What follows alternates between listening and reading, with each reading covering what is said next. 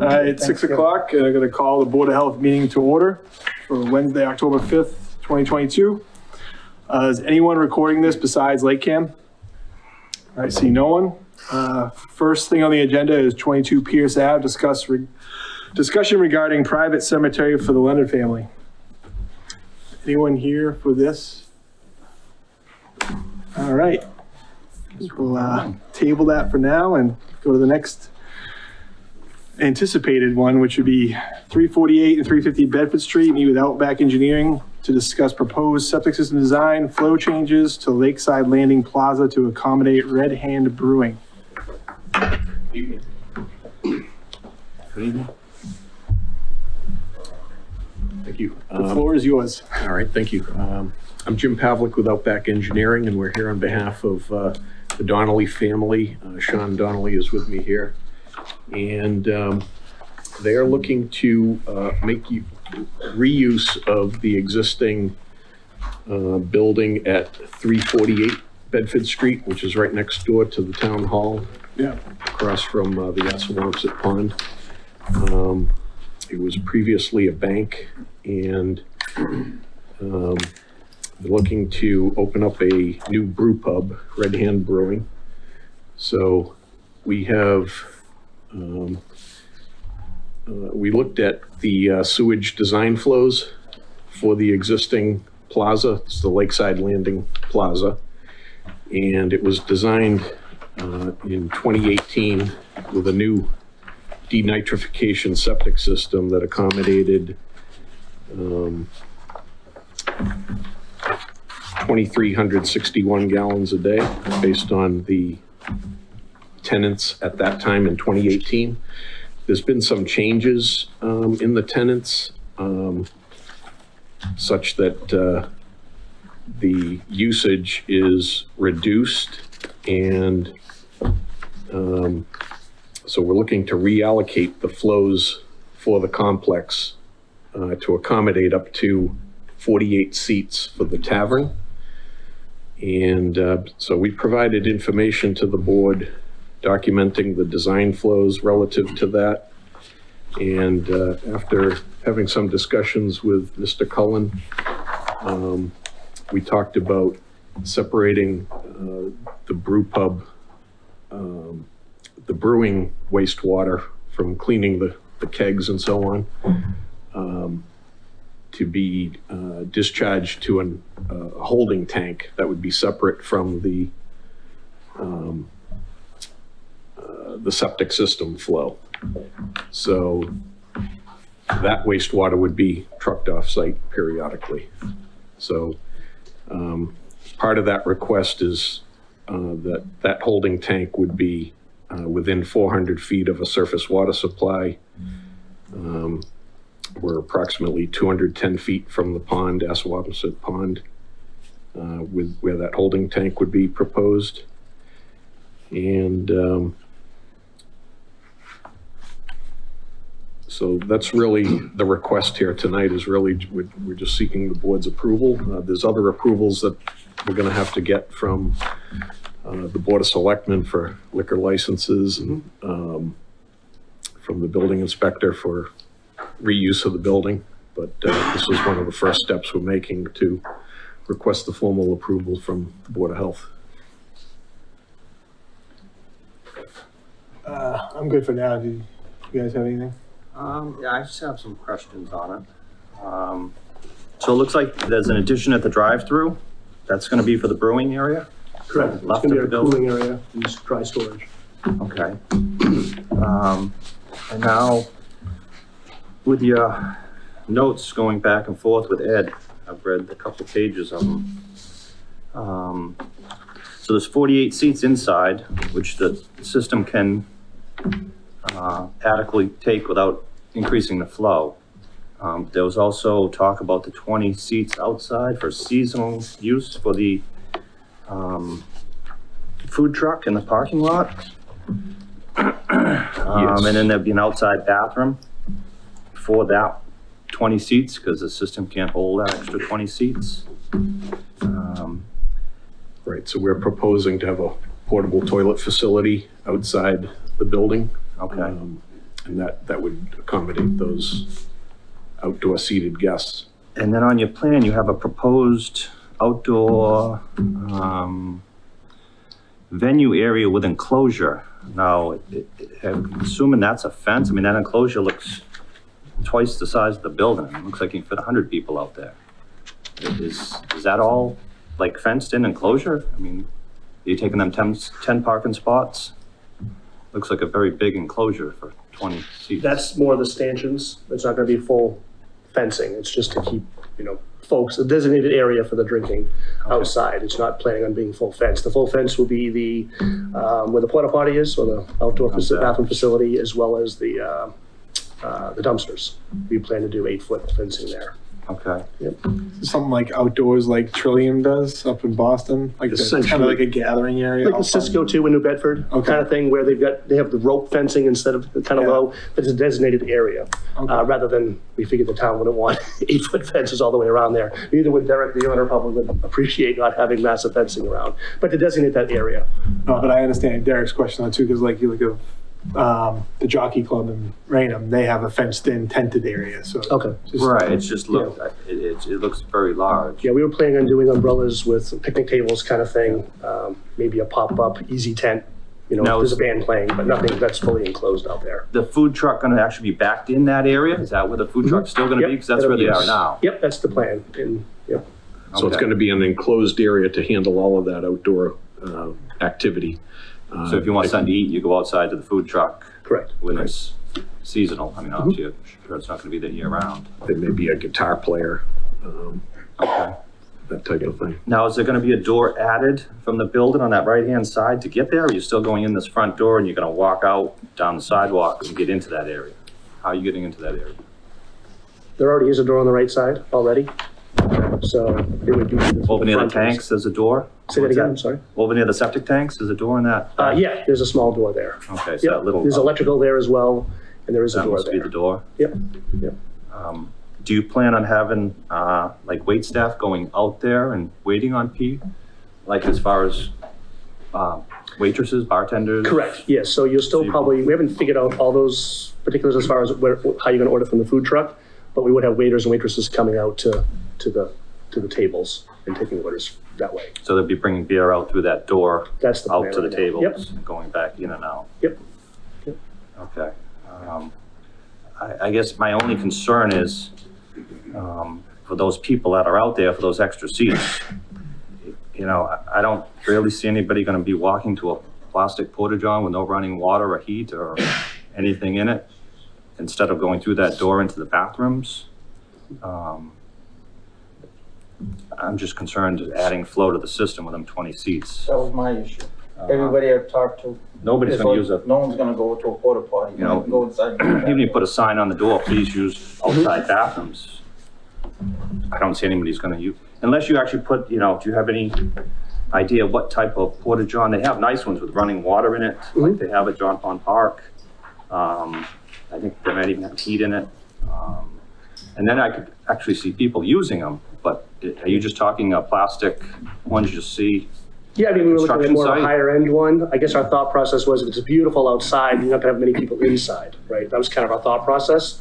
If it's a beautiful day, you're not gonna have 40 people inside, they're gonna be outside, and that would be the flow would be, we do have some people that don't wanna use a outdoor facility that would come inside, but there are also trailers that we could look at too if you guys have a challenge with that. We could certainly look at. The Cisco, I think, has one. It's more higher end. I don't know if they have heat in it, but they have some running water. But It's just just running more water and- substantial than a plastic, like the one by the old town hall. Right, that's what I'm getting, what type? Yeah. Yeah, like a portable, like a trailer type one. Right. Yeah, they have them, so that's not a problem. It's just, we had designed this with the fencing from previous conversations, but we could certainly look at that trailer. That's not gonna hold us up. If that's gonna be what you guys are looking for, then we could certainly accommodate that. I just think, in my opinion, it's gonna have a lot more people who would actually use it. Yeah. And not go in to the restaurant to use that bathroom. That was one of my concerns, was that be just a regular porta potty or not too, being, you mentioned the septic system. We know how much of a nightmare that was for you guys to put in there. And would be our main concern. That's what the holding tank came into is, that was a I mean, we were still down the street there doing our meetings. We were Yeah, watching it it took go 8 in months for, or something. you know, and we don't want that to be overused and to cause a headache for you guys or anybody, you know what I mean? So I was kind of thinking the same way, as if it was a nice one, people would use it. And it would Okay. keep Yeah, people we away had from that. spec'd them out originally as we were doing conversations, so I don't see that being as a problem. I did want to correct one thing though. The food truck is planning on being there year round though, just to let you know. People, if it's winter time, they'll go out, get their food, or maybe we'll have runners and bring it inside just to eat on paper plates kind of thing is what our thought was. Just so we're on the same page there. Okay, so That is the we'll plan. It might change, but we've been talking to Local Motion and they have made commitments that they would like to be there year round when we're open the entire time. So we think that would be a great advantage to all of us. And it's going to be limited days of operation also, right? Yeah, we're only planning on being right now open Wednesday through Sunday. Obviously, Saturday and Sunday will be our long days at this point. But we're just, you know, it's hard to tell until we get in there to see the appetite of the locals of how busy it's going to be. But that's our plan right now. Okay. I think that was, and obviously you're gonna have to tie in the sinks into that new grease trap. Because nothing is plumbed into that through the building. So you're gonna have to jackhammer the floor and. Right, it's currently set up as a bank, so we're Right. going to be renovating the interior to accommodate a bar and the brewing operation. Okay. And Ed, do we know if that tank is tied into the existing septic tank already on the outlet side, or we don't know that? The grease trap or The the? grease trap to the septic tank? I don't think it is tied in now, but you are tying it, right? We will. From my review of the as-built plan, it showed the tank is not plumbed to the inside of the building, but it is connected to the Between the septic tank. tanks. But it would be connected as part of this renovation. Yeah, that makes sense because there was a donut shop proposed before, right? When the system went in. Yeah, they didn't really know what, Yeah, so I think they connected. yeah, coffee shop, I think you said. Or, yeah. Yes. Had 24 seats or something, and now a brewery has different seating with the coffee shop. Right. And then you're adding some spaces in the parking lot to meet the counts. Yes. I mean, what are you, short 2 spaces? Is that what the waiver you're requesting?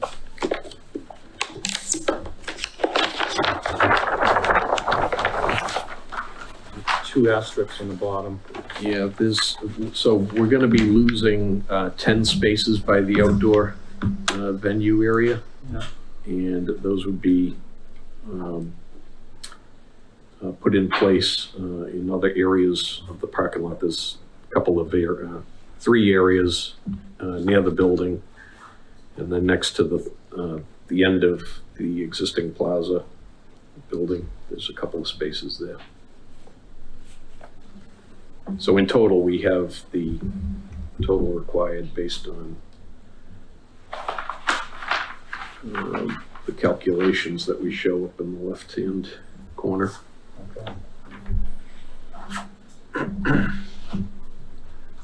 Okay, and as far as the that tight tank, I don't have any problems with that. It looks like it has an alarm, it's heated, so it doesn't freeze in the winter. It's gonna be above ground setup.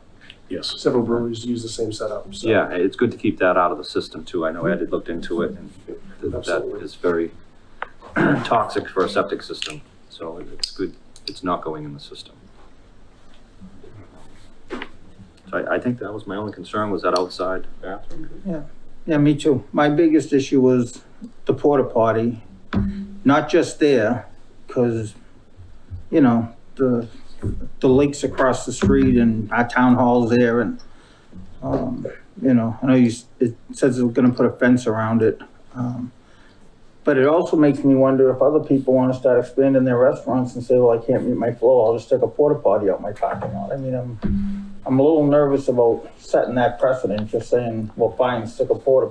Imagine if a homeowner came in and said, well, I'm at a room over my garage, I'll just put a porta potty next to it, right? We'd all be like, no, you're not doing that, right? But here we're gonna say, you can put a porta potty because you can't meet your flow. So that's that, other than the fact that it's, you know, it's like right across the street from the lake and next to the town hall, and, you know, I don't wanna see it at all, but I honestly don't think anyone's gonna use it. I'm not gonna say any names, but somebody that's working with you guys asked me today if I had any problems with it. And I said, you honestly tell me if you're there having a beer, if you're gonna go in the porta potty, if you're gonna go inside and go to the bathroom. And he was like, I'm gonna go inside and go to the bathroom. It's like, yeah, and I'm gonna, and my wife's gonna, I bet everybody in here is gonna, so that's, and I know that septic system, I don't know how much it cost, but it was a lot, I'm sure it was. Those trucks were there for a long, long time, so, I mean, ultimately, you're the one who gotta pay to, if it, you know, if it fails again, but that's my biggest issue with it. I just, you know, I don't like the idea of that, you know, a temporary porta potty becoming a permanent thing and us to start making that a normal thing in the town. I just. What if we make it contingent on being a higher end one? Because I think people will be more apt to use that than the other. Yeah, well, something, but I still don't want to see it. I mean, I don't want people driving downtown, oh, look at the lake, oh, look at the town hall, oh, look at the porta potty. Like, I personally don't, I'm one vote, but I don't want to see it, you know. The one thing when they're on construction sites for 6 months, I just don't think they should stop becoming permanent things around the town. But again, other than that, I have no problem with it. I hope it does well and it's successful, and, you know, odds are that there will be, like they said, when it's nice out, there'll probably be more people outside, not as many inside, and vice versa. But, you know, we don't know that. If it becomes as successful as I'm sure they want it to be, it's gonna be very busy and get a lot of use, so. Well, we could make like fenced in, higher end contingent. Yeah. If you, too, I mean. And you know the one That's at Jump up for on Park, discussion. right? You Yeah. know the look of that one. Yeah. Sure, doesn't even really look like a porta john. It Yeah. looks like a mobile trailer. Yeah. I mean, Like it's the ones that have it. better. King Richard's Fair pops to mind. They have those trailer ones. That's what Jump on Yeah. Park does. Yeah, I still think there should be a fence around it though, like, I don't wanna. I think it's proposed and I would Yeah, want it I required. don't wanna see it. Yeah. Ed, did you have anything to add? No, like I said, I was mainly concerned with the strength of the wastewater, but they're dealing with that with the holding tank, so that was my main concern, and that's taken care of. Okay, and just to your point, Bob, I mean, I understand with everybody else trying to do that. With this one, I think with a food truck, it's kind of a unique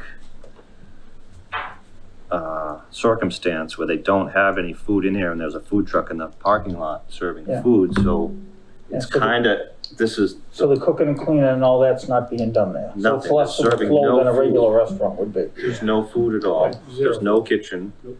We have a few sinks And for, this porta john is kind of full of food truck people. Yeah. So if somebody comes to, because you can still pull into the parking lot and just get food from the food truck. It's not like you have to even go into this. Yeah. So it's kind of a unique setup. It's not just like they don't have enough seats. They're serving food inside and they're gonna put one outside. I would agree with you on that one. I would Yeah. you're expanding capacity, but with a food truck in the parking lot that this is serving, Yeah. it's definitely unique. Right, I think over time, I mean, the tenants within the plaza are changing and you guys may see a maintenance costs on this whole thing. Maybe it's better to try and find another solution, a more permanent solution, and maybe a permanent facility becomes, I don't know, some other units Yeah, becomes free up. less, frees up some space from flow, and maybe it shifts around in the building. Because I don't think the whole complex plaza isn't full right now, is it? I don't think. It is full? Okay. So I guess I'm fine. I don't have anything new to add. You gonna ask if any of these people? Oh, have- yeah. Does anyone else want to speak to this? Now, I know this vote is just for allowing that tank. Do we want to do something contingent with a porta thing, or would just, I think this would be the last time they were back in front of us. Yeah, All right. So, what do you think? You want to make it contingent? yeah, we should put contingents on this approval that they, whatever you guys, I don't really know what Fenced in, you're higher talking end. about, but yes, whatever you wanna say is fine with me. Dude, the ones that Jump on Park have running water, correct? Correct. So it'd be one, But they're seasonal, so they wouldn't have running water in the wintertime.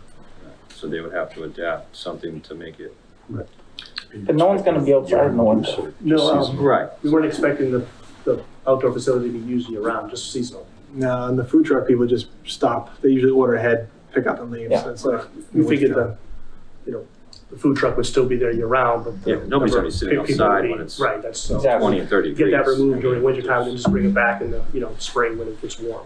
And most of them plug in with a simple hose. It's not anything that needs to be plumbed or anything like that, even the higher end ones for my investigation. So. That's like the one in John Paul Park. It's a hose, which works well in the summer. Yeah, they're actually, they're really, They're pretty good. Like they're nice. It's you wouldn't know you're in a portage. I mean, it's a bathroom. It's a full sink, bathroom. It's, Yeah.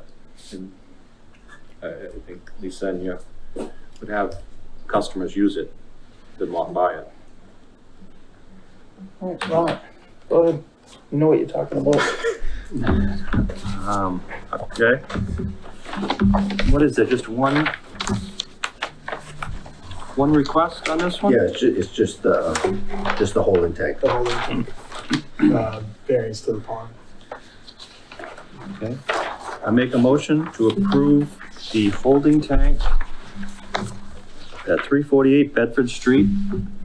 The tank is going to be 210 feet from the pond and 122 feet bordering vegetated wetlands. And the tank is 1,000 gallons? So yes, 1,000 gallon holding tank of the brew pub. And also that the proposed outdoor toilet for the 20 outside seats will have running water and a sink in it to be used for the seasonal outdoor seating, and fenced in. Fenced in. With a high enough fence that you can't see it. I think Fenced in. they propose a fence on that too. So. Right, so you can meet each side and it's blended in. I'll second that. Any more discussion? All those in favor? Aye. Aye. Thank you. Thank you, gentlemen. I thought everyone was here for that. What's everybody here for? 22 Pierce Avenue. I wasn't aware that you were expecting to have someone representing the property here. I am a member of the family, and what we were looking for was what We're sorry. Usually someone presents, you know, each thing that comes before. Are you the only one whether it's here for that, or is engineer everybody else here for that too? Just me. Just you? I was told that I really wouldn't have to, that it was, that you were going to discuss it, not that I needed to. We do would, anything. but usually somebody comes before. Yeah, if nobody's here. I'm sorry. If I no was one's here and the sorry. room's full, we try to get the people out, and we don't make them sit around listening to stuff for no reason, so. but- I guess what we're really looking for is whether or not the planning or the Board of Health would approve what we're proposing. You gonna go back to that question? Sure, so we'll go back to the first item on the agenda, 22 Pierce Ave, the cemetery siting. So I did have some questions. So I'm doing a little bit of research of what's new out there. I heard this green burial process, and how do you guys plan, the family plan to be interned there? We haven't really finalized anything. I would certainly think one of the green plans would be appropriate. What we would like to do is to naturally go back. We're not talking about fencing or markings or anything like that. My husband has a deep love for this property, and quite frankly, I don't think he wants to leave it. It is under a conservation restriction. It can never be subdivided, developed, or anything. It will never be sold. And like I said, I just think that he would like, it wouldn't be open to public burials or anything like that. Right, just be for your family. It's just, The restriction, did you sell the restriction, or you just, like, did you sell it? Does somebody else have the rights to that conservation restriction besides your family? it's held by Wildlands Trust, Islands Trust. and then it's followed up by Audubon. So we have a line of. Do they have any objections to this? I'm sorry? Do they have any objections to this? Oh, no. Where they have some control over the property? We have a written agreement, and as long as we abide by that agreement, they're comfortable with whatever we do. And certainly what we're proposing would in no way interfere with the environmental significance of the property. Right. And the one How thing, big are you looking to make it? I'm sorry? How big, like, for 6 people or? Four. Right now, Just for 4 right now? Yeah. More Okay. than 2, but who knows? Historically, there was a cemetery on the property centuries ago, but it's disappeared, and that's pretty much what we would want to happen with what we do. I've been on for 12 years. I didn't even know we had any control over this. I didn't know we permitted this. Until the last one. We had one comment, we That was just just added an, up, that was just an added extension. a couple plots to one cemetery. So this is, Yeah, that's why I looked up a little bit more today, because the last one was just an extension, so I wasn't, too worried about it. It wasn't too close to stuff. Yeah, there was, looking up the green burial type stuff, the state is recommending buffers from wells, and I don't think there's a well anywhere near there, but any surface waters. And like the wetlands that are shown on this plan are a little bit different from what's shown on the town's GIS. They're a little bit closer. I don't think they're within like the 300 feet, but that was just one concern, was just that it's not going to affect any surface waters nearby or any groundwater. We are very environmentally conscious. We would not do anything that would be harmful, believe me. And it would probably have to be marked out somehow. I know sorry? I know you said you didn't want to mark it out, but there has to be like. Oh, well, we would on a plan, certainly. I'm talking about so that anyone walking through the woods would not recognize it as a cemetery. Right, and it would have to be recorded in the deed, just to know. I mean, it is restricted, but it would have to be I'm recorded. having It would difficulty. have to be recorded in your deed too. I mean, I know you have a conservation restriction, but you also have to record in the deed that you would have that. We will do whatever you need us to do.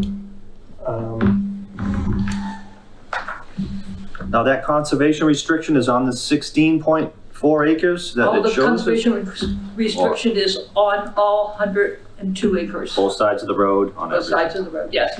The house is set up so that it can be set aside so that someone else could actually own or live in the house, but it's still under the conservation restriction, and they would still have to agree to everything that's already spelled out in the conservation restriction.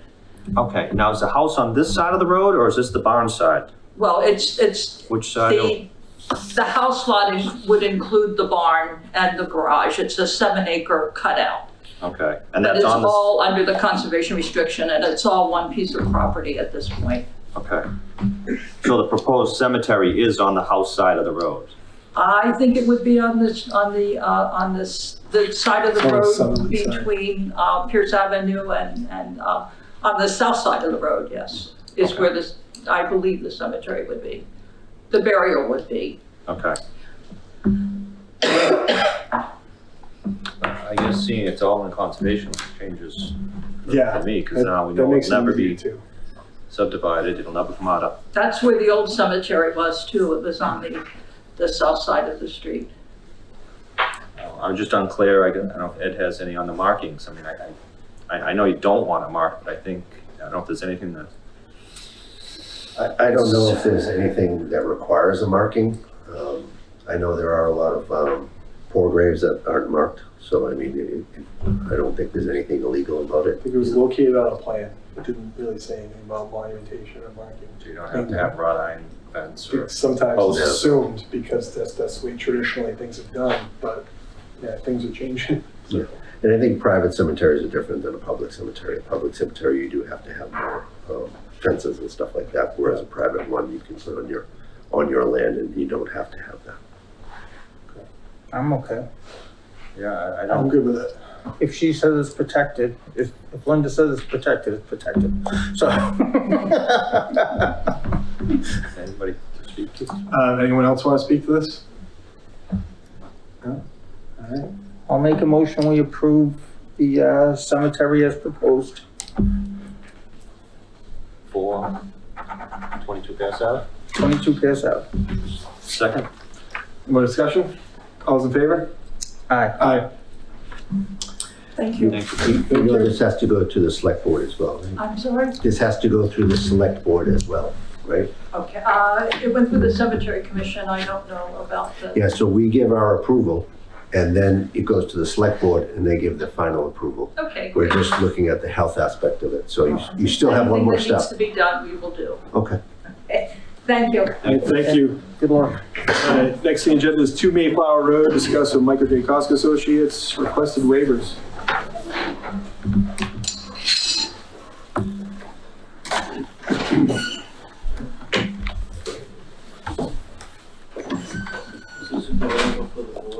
Can you see it? Sure. Yeah, that's fine. For the record, my name is Michael Koska. I'm a registered professional engineer and land surveyor in the Commonwealth of Mass. I'm here representing Michael and Elaine Riley in their endeavor to upgrade their subsurface disposal system at 2 Mayflower Road. The previous system on this property, well, the current system, was designed in 1994. Just before the change of Title V. There is a 1,500 gallon tank and a seepage pit with a 2.5 foot invert. With the old code, bottom area at 1 gallon per square foot and sidewall at 2.5, it made the 3-bedroom home at 330 gallons per day, plus a little bit more, I believe. But with the current code, the factor for this type of soil, which is class 1 3-minute perk rate we achieved, is 0.74 gallons per square foot per day, which makes the system larger because the systems are shallower. In trying to work the system so that, one, it meets the 3-bedroom home, and I have the old plan, all of the abutting wells were just outside or close to 100 feet from the 1994 system. With the well of 2 Mayflower Road at, I think it was 65 feet on the plan, I was able to push the system a little closer to the road and achieve 67 feet. So what I'd like to do is put in a singular system. What it does is it's a denitrification system. And with the approval of DEP, this system, and we're not asking for it here, but it can reduce the system size up to 50%. And I also learned today that you can take a 2-foot separation to the groundwater table from a Matt Dalton that deals them out of Providence, Rhode Island. Yeah. We've done a few of them. You can do all that. So that being said, I have a system here in contactors. There's 13 contactors laid in bed formation. And there are the variances that we're talking about is 98 feet from a shallow well of William J. Hoffler's property. The radius on the Mark DuBois property is, his well's outside of 100 feet. There's a deep well here on property of Jackson and Robbins.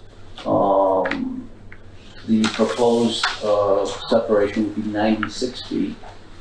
Here there's a shallow well on property of Brian and Michelle Turgeon. That would be 95 feet. And the well on the property is proposed to be 67 feet. There are the system to the north property line is 6 feet, 10 feet is the minimum. The system to Mayflower Road is 4 feet, which is also a 10-foot minimum. So those are the variances that, for the waivers that I'm asking for. I had a conversation with Ed, and he caught me on a couple of things. One of the things that he brought to my attention was that the top of the system here was within the B horizon. Right now, I am proposing a 7.3 foot provided separation, and that's even indicated in the well at 58.4. By dropping the system 0.3 of a foot of that much, I can have the whole system in the sea horizon, and I could provide 6.8 feet separation, which is well over the 4 or 5 that the board is used to. The other thing, so Ed, thank you for pointing that out to me. So I can revise the plan to drop the system, and it won't affect any of the grades or the piping to from the tank through the D blocks to the system. The other thing, I had stone on the bottom here, but not in this detail right here. So I can add that detail underneath here, and I'm hoping that the board will approve the plan with those waivers, and any other things that Ed might have found, I'd be glad to address and revise for this board and for the applicants.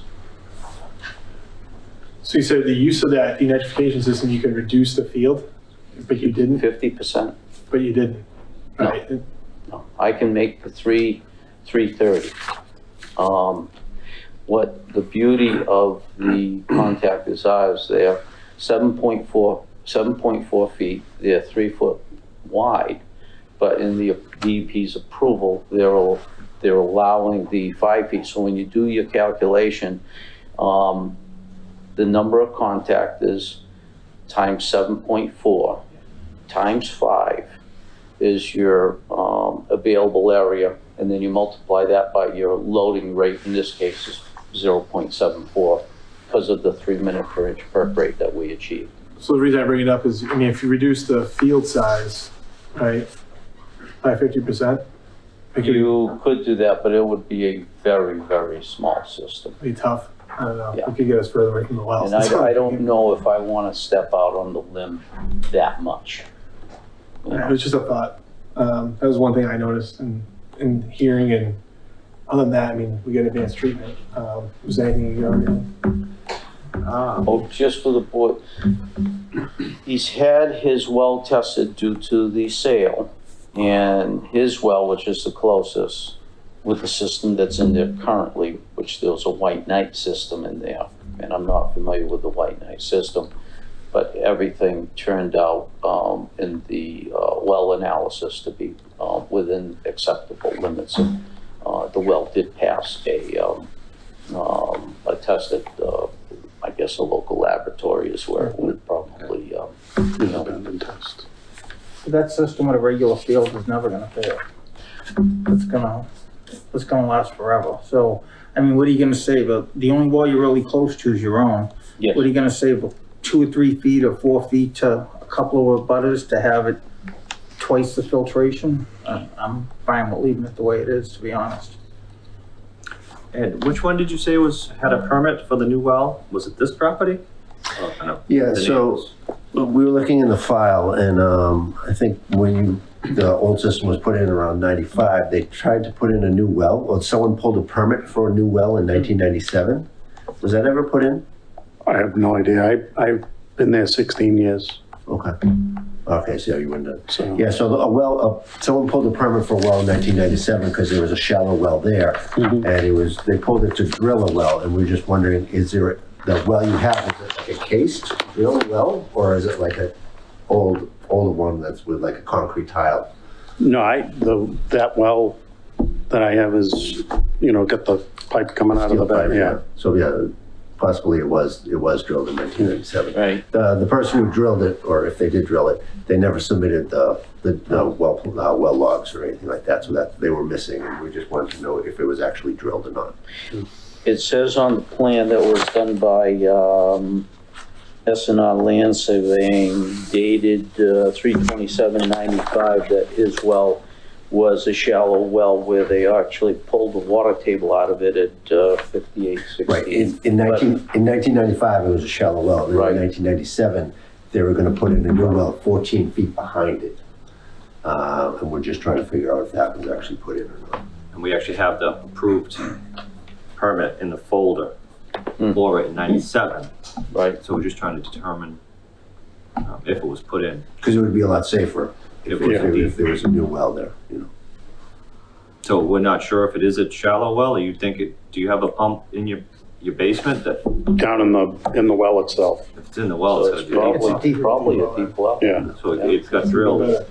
It's probably, it's yeah. shallow wells, your pumps are in the basement and they cycle. Oh, okay, yeah, no, this So is, maybe on the as-built, you can just show, just locate I that well, will just so investigate the records are that, more accurate. and compare it to this plan again. And if you have any records that it was installed. I did have to warranty on it. replace the pump at one time, and I think he said it was like 70 feet or Yeah, that's a deep. 68 feet, somewhere in that range. Yeah, so it's probably deep. Yeah. Yeah, I know, because we had to walk the pipe all the way up to almost the front of the property to So a new well get to the. was put in, I would have to imagine, which is good. Yeah. Very That's good. probably why it passed too. And Yeah. you have no problem with it. Are you okay, Ed, with lowering it, the extra 3 or 4, 5 inches to get below that B layer? It's a little more than that, I believe, 3 or 4 inches. When I said that, I just brought it to your attention. I wasn't suggesting to lower it. I didn't mention because it was 4 feet off the street and there was a 5-foot overdig, but I would rather see like a 3-foot overdig and keep it where it is. I think the overdig does less than the vertical separation. I would rather see vertical separation and less of an overdig.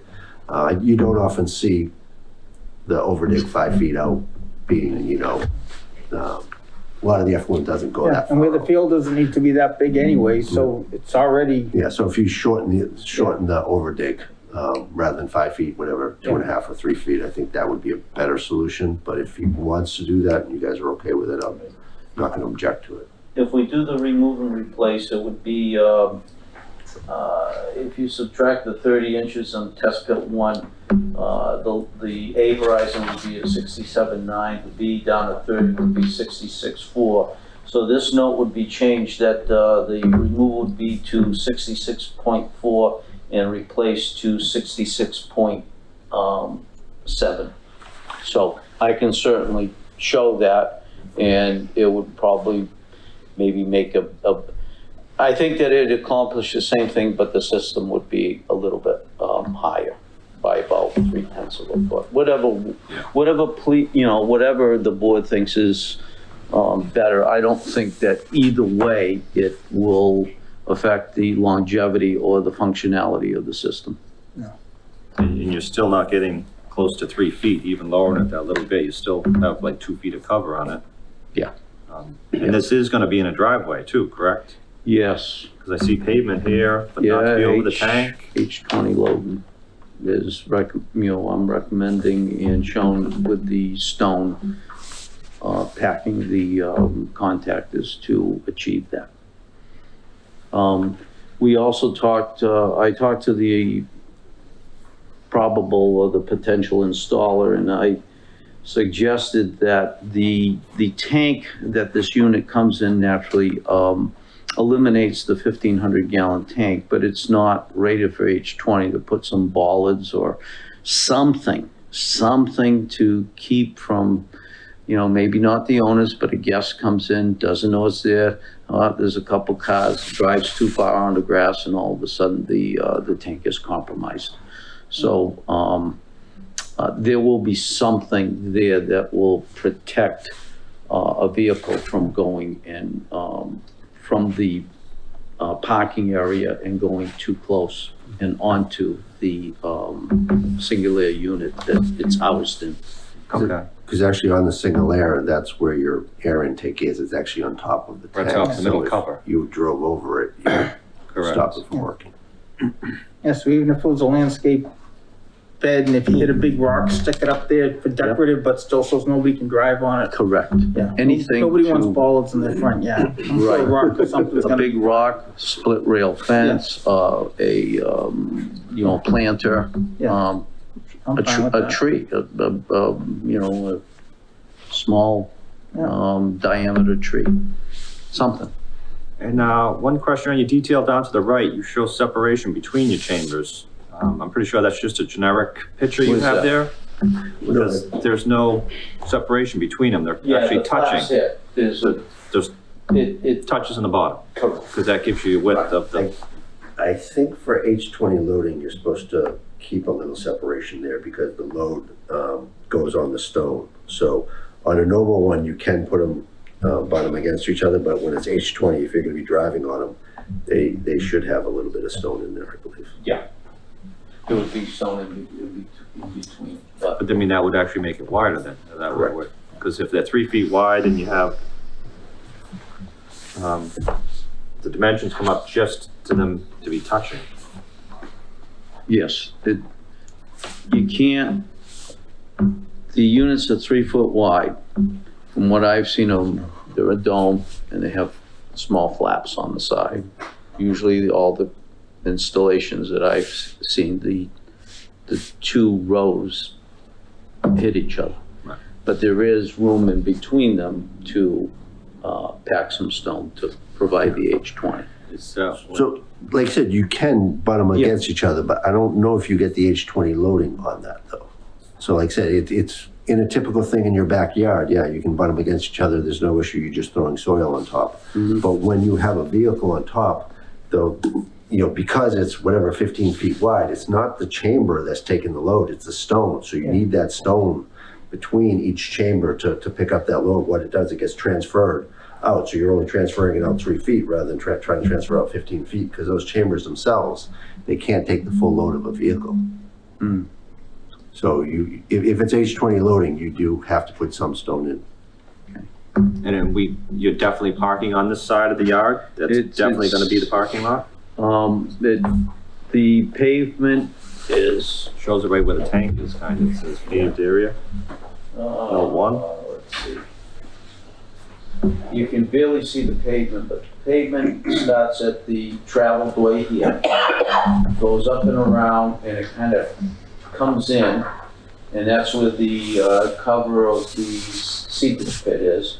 Then it kind of goes back out again, you know, bumps out towards the front landing and the stairs.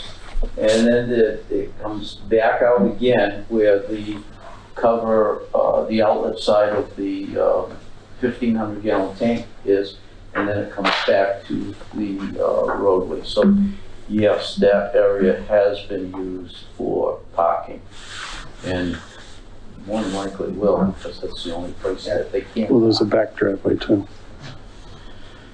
You know. So I guess the question to you, Ed, is we just have to verify that this design is okay for the H20 loading, the way he's presenting it, without the stone, because we don't have the width. Our dimension's gonna be off. Right. It It doesn't fit. will get a little wider, yeah. If you put, so I think it's, but there's, how many rows was it? 3 or 4? There's one has 5, 1, 2, 3, 4. and then I put one in here to make the 330, and it is 15 feet from the house, so it can, that is a crawl space in here, so it can Yeah, be you push it closer to the house. Yeah, so if you had to add 6 inches between every row, you could just push it 2 feet closer to the house. Yeah. So yeah, you guys can just, as long as you guys confirm that with Ed, that's good. And you just wanna be careful too when they're plowing that they don't pile snow on top of that, because if you cover those vents, it won't work. So whatever you put there, but I know snow Make sure it guys can breathe. just like to plow right up on top of the grass and. Yeah. Hey, Derek? Yeah, there would be some room. There would be some room on the south side of the system for snow removal. Hopefully we don't have a winter like 2015. Is anybody else here for this? No? Oh, the abutter notification cards, do you want the green cards or a copy of them, or what would you like for your file? With like green cards. Yeah, we got a copy already. We just haven't those. Oh, you got that? I have a copy, but if you have the green cards, that'd be great. Absolutely. Thank you. You guys got anything else? No, I'm good with it. Me too. So we're gonna, are we lowering, are we keeping it the same and going, what do we decide? I don't know if we ever decided. He said lower 3, I want to keep it the same, go with 2 foot dig out. Any? Like I said, I would prefer to keep it the same elevation and then Okay. just, Then we'll do reduce the overdig. We'll do an R&R, okay? A 2 foot? Like you 2 said, foot. Right, okay. acceptable? Yeah. 2 foot, okay. And now if there is a space required, Ed, when you look into it, this dimension's gonna Right, get right. wider. Right. So, It'll get pushed closer to the house. Yeah. so that means there's our room. variance to the well is gonna change, because we're at 67 now. Correct. To his well, I don't think it'll change much on the It other. won't. It may, I'm gonna investigate whether that shallow well was replaced with a drilled well, because, you know, the rumor is that it's, might be 14 feet beyond, which makes the variance of 67, more stringent than what it really is. So I guess when you give your waivers, give a couple extra feet for the setbacks. Don't do it exactly So you think it's- 95 or, The chambers about 6 inches apart, maybe for the stone? it may actually Or be a less? foot. So I'm not sure. Maybe a on that. foot. I'd say. If it was 6 inches, it works out to a nice 2 feet. We could just give them a 65 foot to the well instead of 67. But if that's not enough, then we should do 65, 64 or 3 or something though. Because I'd rather give it too much, and if they decide they don't need it, then they don't have to do it, but I don't want them to have to come back. Or that Right. maybe give a little to the road. I don't know. What Both we, sides of The road will change other wells, right? you'll be Ah, closer true. to the Yeah. neighbors. I'd rather just have them move closer Yeah, to his, especially if it's especially deep well. since we think his is far now. You guys go with that? Just knock it down a couple of more feet, and him and Ed'll, when they go out there, make sure it's, you know, they're keeping it as far as they can. So we're gonna ask for a new plan revised, showing the 2-foot overdig on it, or we're just making notes? Well, we're gonna new plan revised because he's gonna shift it a little, but you can still approve the waivers for the setbacks. Okay. With a new, with not what he's asking, but for a little less than he's asking. What my plan is to go in tomorrow morning, revise this as per our discussion, and immediately get it to Ed. Okay. Okay. Yeah, and then our approval will be that it's all set as long as Ed's okay with the plan. It's, if he feels that it's everything we talked about, then you'll be good to go. I don't want you to have to come back. Okay. So maybe on, 29 Churchill Road, I think if you come out more, you got, that's gonna be under 98, so we should change them all by 2 feet, go 96 on theirs, Yeah. just so you're covered. And if it's coming out a little more, I think that radius is gonna change. So 96 feet on which one? 29 Churchill Road, see how that one's at an angle, but if you're coming out, Okay. it's gonna change all those dimensions if we have to add 2 feet. Yeah, I know, but I don't have a plan in front of me, so I'm gonna have to go. by So what just it is. add minus 2 feet on all the well. Okay, minus 2 feet on all of them. Okay. With the exception of his, right? Of his, if he needs 4 feet, give him 4 feet, Okay, so yeah, his will go 3 feet, 4 feet, or 4 feet. okay. As little as they need, but whatever he needs for nitrogen, it's a safe pull, and then if they don't need it, then they don't need it, so. Okay, so 63, 96, 93, and the neighbor's well across the street stays the same because that side will not be moving. And show a 2-foot overdig. Yeah. Yeah. And leave it the same elevation. You agree? Yep. I can get all that straight. Excuse me. I make a motion to approve the septic repair at 2 Mayflower Road with the 6 waivers requested. We're gonna change 3 of the waivers. The well distance for 2 Mayflower Road is gonna be changed to 63 feet. The well distance on 29 Churchill Road will be changed to 96 feet. And the distance, do we have an address on that Bliss Road one?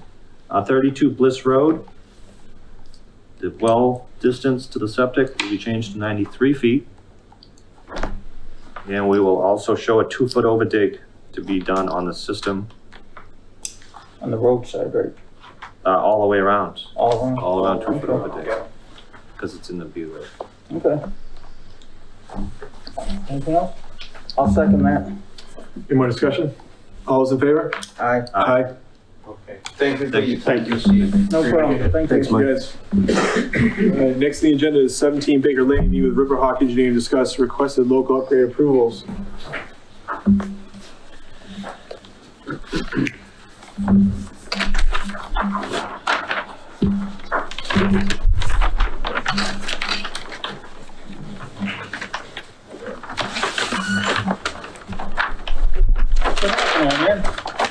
Oh, I broke my leg 5 months ago, yeah. I'm just doing it. Slow but sure. How you doing, all right? Yeah, good. Yep, very good. Busy. Other than that, very good. Thank you. Yeah. You get to a certain age, and you don't bounce anymore, you take a break. No, ruined his whole summer. Yeah, pretty much. I just built a new house with a dock in back of my house, and I fell off the dock, like literally no higher than this table in that water, and I lost my balance. Somehow really messed up my leg, but anyways, I'm almost better. So for the record, my name is Bob Rigo. I'm with Riverhawk Environmental. Here tonight, and sorry, I got held up in the field, so I don't have a board to put up there, but hopefully I have a plan in front of you. Okay, thank you.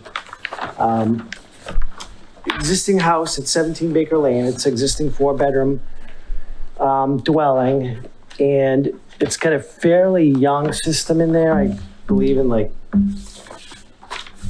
2000, maybe 2006 or something like that, but it hasn't been that long. But anyways, it's failing, and we're proposing to basically replace the entire system, a new 1,500 gallon dual compartment tank, and then some plastic chambers in field configuration. I believe 1, 2, 3, 4, 5. Yeah, 30 chambers in field configuration. And we need a few variances to allow that to happen. There's a drainage swale which runs from north to south on the eastern side of the property. That drainage swale ultimately connects or is a tributary to Long Pond. So we're looking for a few variances that relate to that. One is distance of the septic tank to the tributary from 200 feet to 51 feet. And then we're looking for a similar variance for the soil absorption system from 200 feet to 65 feet to the tributary. And then we just did one test hole on that day because of the location of the system. So we're asking just for a variance for one hole instead of two. That's basically it.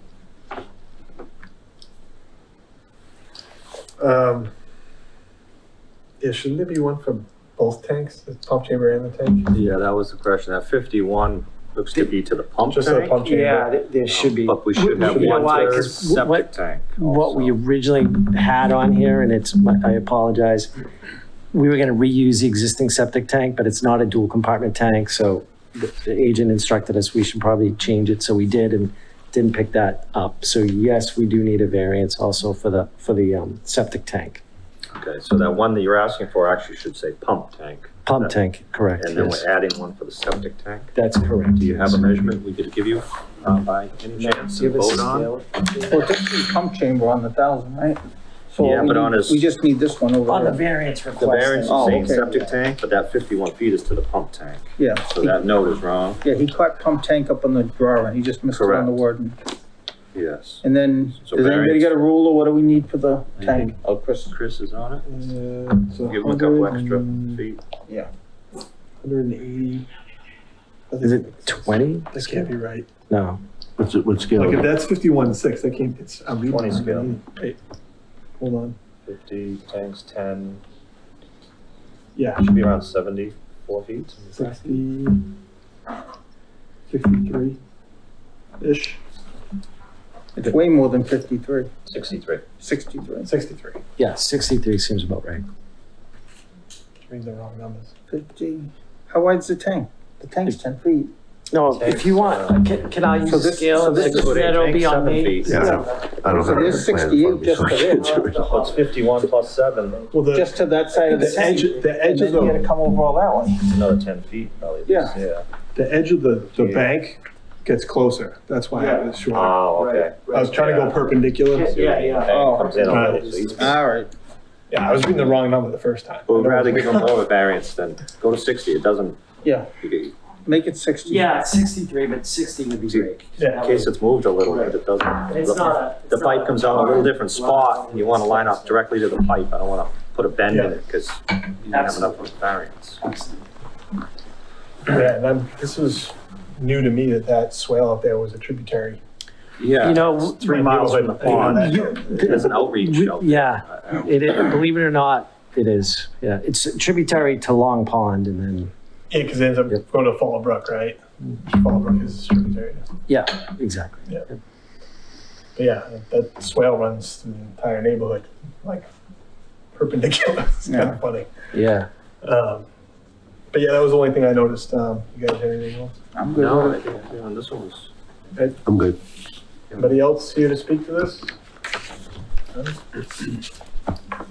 I'm good on it. I only got like a half of one eye working right now, so I'm relying on Derek to do all the reading tonight. Okay.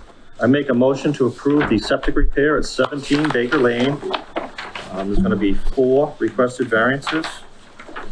Variance number 1 needs to be changed to say requires the pump tank to be 200 feet away from the tributary.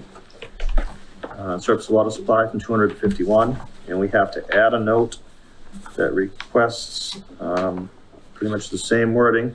Local upgrade approval from 310 CMR 15 to 11 of Title 5, which requires a septic tank to be 200 feet away from the tributary to a surface water supply. A reduction from 200 to 60 feet is requested. And then the other Do you two, have to say to the bank of the swale or just to the, it just says to the tributary, okay. and then that tributary is marked.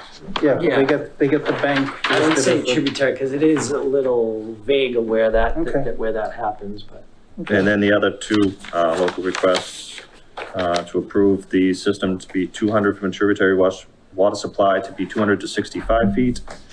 And the last request requires minimum of 2 deep hole observations to 1. Good, I'll second that. Any more discussion? All those in favor? Aye. Aye. Aye. Thank you very much. Thank you. Thanks, Bob. You're gonna submit a new plan showing those, obviously with the added variance? Just a letter.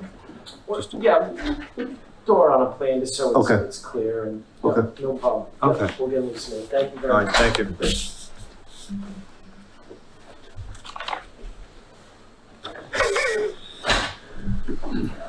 Just wait for that call to come back.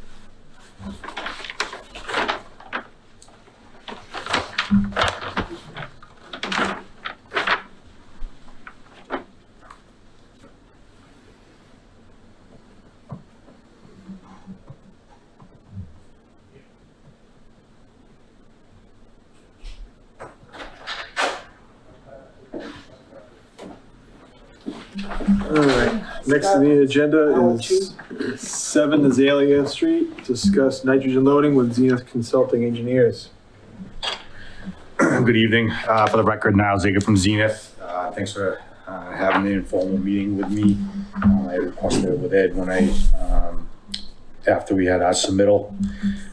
So just to give you a little bit of a background, currently it is a vacant piece of property. It doesn't have a home on it. It's approximately 10,000, just over 10,000 square feet, 10,361 square feet to be exact. Like I said, doesn't have anything on it other than a well. There is an existing well, which we will be looking to decommission. It was actually servicing an abutting property, and that property has since been tied into the public water supplies area, the water main. So that is going to be completely decommissioned. So what we're doing is we're proposing a 34 by 26 home, single family home with a septic system, as you can see, leaching trenches, as well as tying in the water service to the water, to the water main out on Azalea Street. So the issue came to light after we submitted that Ed, your agent, had a concern regarding nitrogen loading. And at first I questioned him on it, and basically wanted to get his insight as to why. I was a little confused. My understanding has always been, and I'll read through the regulation, but my understanding has always been if you have, you're tied into water and you're tied into, you are not within a zone 2 or an IWPA, internal wellhead protection area, you are not in a nitrogen sensitive area, and therefore you do not need to meet the 1 bedroom per 10,000 square feet for a minimum of 3 bedrooms. In this case, if that were the case, we would need a 30,000 square foot minimum lot. So I'll read the regulation. Come to find out, I believe what the main concern is that although we are not in a zone 2, we are not in an interim wellhead protection area, and we are tied into the water, which in my opinion means that we do not need to meet that standard. Ed's concern is that there are abutting private wells that impact the lot and would be considered nitrogen sensitive areas. So he and I went back and forth on it, and obviously I'll let him, say his piece as well. But when I read this, and I'll read it to the board, it says no system serving, I'm skipping a little bit here, but no system serving new construction in areas where the use of both on-site systems and drinking water supply wells is proposed to serve the facility shall be designed to receive or shall receive more than 440 gallons of design flow per day per acre. Residential uses except as set forth in 310 CMR 15216. Aggregate flows for an enhanced nitrogen. So what they're basically talking about is if you do an advanced treatment system, but that would still not even make this comply because you wouldn't be able to meet the 3 bedrooms on a site this size. The way I read that is if you are proposing on your lot, you are a well and a septic, then you need to meet that requirement. There's nothing that I read in there that tells me that because there's an abutting well that I need to meet that requirement. So I know that Ed obviously was going to talk about it as well, and I know that there was some discussion whether or not DEP was going to get any feedback from DEP. So I guess I'm just going to leave it in your hands at this point. I'd be happy to answer any questions. I don't have anyone just going to Ed or Yeah, just to see what. Yeah, I mean, Niles read the interpretation of it, and my interpretation of it is different. I mean, I respect Niles' opinion, but the very beginning it says no system serving new construction in areas, and areas is a key word for me. It doesn't say in lots, it's in areas, because I think the intent of this regulation was to prevent too much nitrogen going into the ground. So if you had a small lot, you had to have fewer bedrooms. That was the idea, to regulate the number of bedrooms per square foot. Now, what DEP refers to these, also in the nitrogen aggregation plan, they say areas of new residential new construction as defined in Title V or both on-site system and on-site figure wells are proposed. These areas are so-called private well areas. So basically there are areas with private wells, which is most of Lakeville. Now, there are areas in Lakeville that are on water, they're on Taunton water or Middleborough water, and this does not apply. I completely agree with Niall in those areas. But to say that Clark Shores area is not a private well area when there's over 170 private wells, that's the part I have a problem with. Like I said, off where Taunton water is, we did Oldfield Estates out here. In fact, you guys did it, and that did not meet the 440 gallons per day. But everyone was tied in. The lot next door was tied in. I think there was the property behind it was the hospital property, so there was no residence there. So I didn't apply that to this one. I didn't apply the 440 because I didn't think that applied at all. Because, like I said, in that area, most people who build a house are going to hook into water, so it's not an issue. Clark Shores is just a unique situation, whereas, okay, you have water, but there are a lot of people, a lot of residents there who do not want to hook into the water system, which is unfortunate because that area probably has the highest amount of nitrogen in all of Lakeville. It has the most private wells in all of Lakeville, and it has some of the highest nitrogen because there's so many, it has the most septic system per square foot in all of Lakeville. And like I said, so if we're not gonna apply this regulation here, where would we apply it? This is the most sensitive area in all of Lakeville for me. And so that's why I think we should apply this, because in the way I read it, when you say area, you're referring to many lots. You're not referring to one lot. If they meant, new construction in lots, they would have said new construction in lots, but they didn't. They said areas.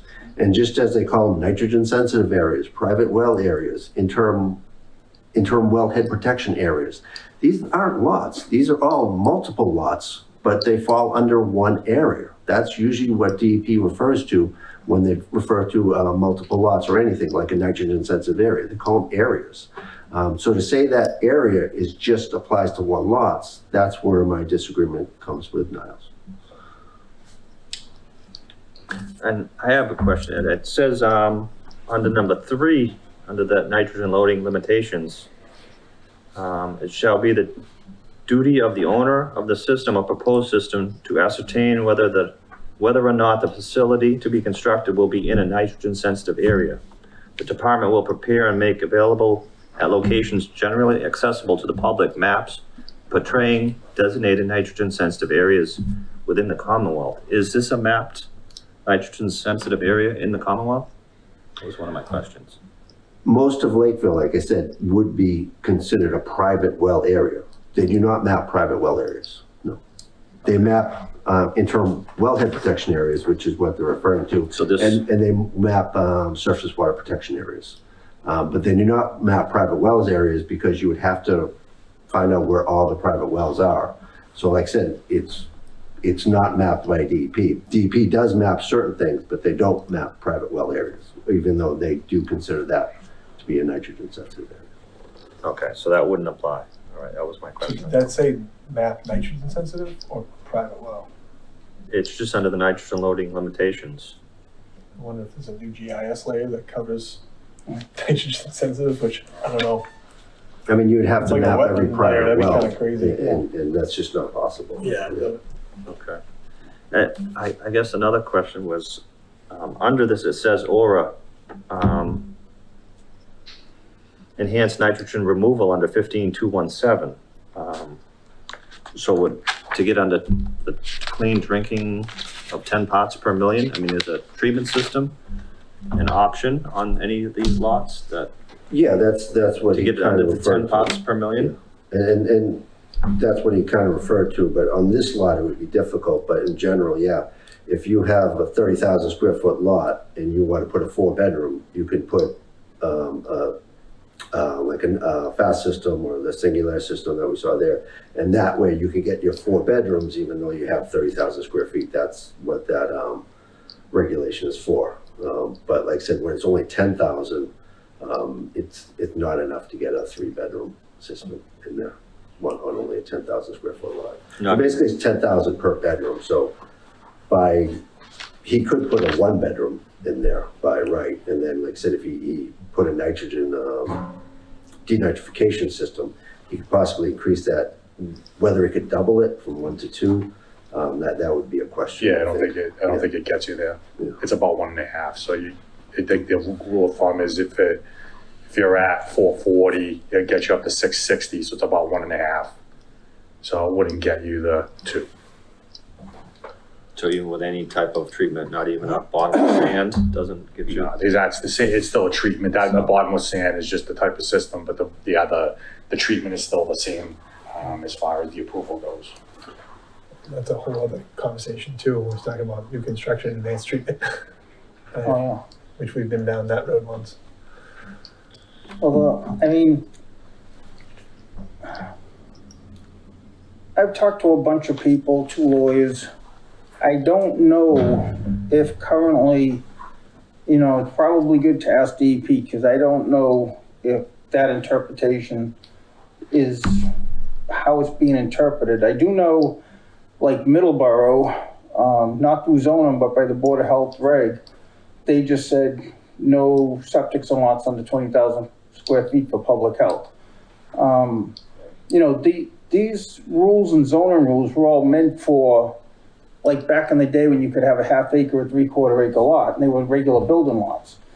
The Shores was a specific place. We don't have 5,000 square foot lots anywhere else in the town. They were never intended, and it was because they were gonna be seasonal and year round and used a few months of a year. At the time, I'm guessing that's why they said, yeah, you can put little cottages in 5,000 square foot lots, or 10,000 or 7, whatever's down there.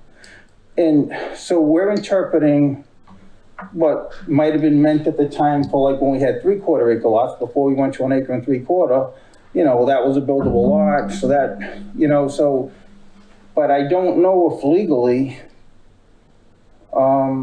it kind of, 2 lawyers have told me it would kind of be up to DEP, but I think Niles on this one might be right because our reg doesn't spell it out that way because our reg says a well and a septic. And so I don't know the interpretation on this one, if we'd win or lose, but I think we should honestly look at doing something like Middleborough did going forward because as they run more and more water down there, I mean, I've been on this board 12 years and we've done a lot to clean up a lot of the systems down there, the pipes that were running right into the lake. We had people from DEP in the old area, Charlie Kanicki and stuff, come down for days. We paid them to come down here and focus down there to try to come up with the best solution. And now that we're finally making some ground to start saying everywhere they run a water line, people can start throwing 3-bedroom houses on 10,000 square foot lots. I mean, the common sense is what Ed's saying, that's not the intent to put all that nitrogen and any more nitrogen in there than needs to be there. But I don't know the legal question of it. And it's 2 lawyers have told me that they would probably have DEP, you know, tell us, because it's their reg so what's their interpretation of that reg? Are they interpreting like Ed that says the area, which makes sense to me, or is their interpretation on a lot, which, And I lean towards Ed's interpretation too, because of this neighborhood. We all know the history there of like how much septics are just piled into that area with the wetlands and the high water table and all the other stuff. It just on the lake contamination and everything else. I mean, yeah, because there's like a lot of lots. Yeah, I think there's like 60 or 70 of them. I don't want 60 or 70. You know, if they combine some and they get some more area, I'm all for that. Not to say names, but we only know what Louis did down there, taking all those lots, combining them and putting a few nice houses. I mean, that stuff to me was like a home run down there. Didn't add a bedroom, took the amount of bedrooms that was already there, which is totally different. Here there's none. There took how many bedrooms there were and configured the lots, different sizes and houses to make it all work. I mean, but I don't know. I mean, depending on what DEP says, if they say Niles' interpretation is correct, I think we got to approve this and maybe look at making our own reg. But if they say absolutely not, Ed's right, then, so I would really, it's their reg. So I can tell you the history and anything we passed for 12 years here on the Board of Health, what our thinking behind it was, but I can't tell you what they were thinking when they wrote that. I did reach out to DEP, and in fact, I called them just before the meeting, and I asked them to send me an email, and they just said, we're still looking into it. Yeah. So they really haven't given us an answer. I would have told you earlier, but like I said, I didn't get an answer. I called them at like 4:30, and then so they just said, look, we're looking into it, but apparently they're looking into different departments as well. So it's not, they don't want to make a decision in the Southeast region and be different than the Northeast region. So they have to be uniform, and to do that, it takes more time. So, Sounds familiar. oh yeah.